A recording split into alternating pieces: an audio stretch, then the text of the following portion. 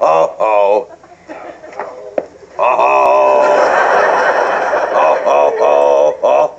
Come on, Al, hit it. Oh. Everybody, come on. That's the spirit. You know, the only problem I have with Christmas trees, you spend so much time decorating the front of it, you never get to see the back of it.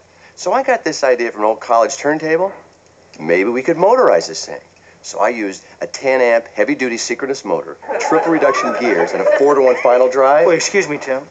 Are you sure you connected the spur gear to the final drive instead of the motor output shaft? Al, I'm insulted. You know who you're talking to? Yes, I do, Tim.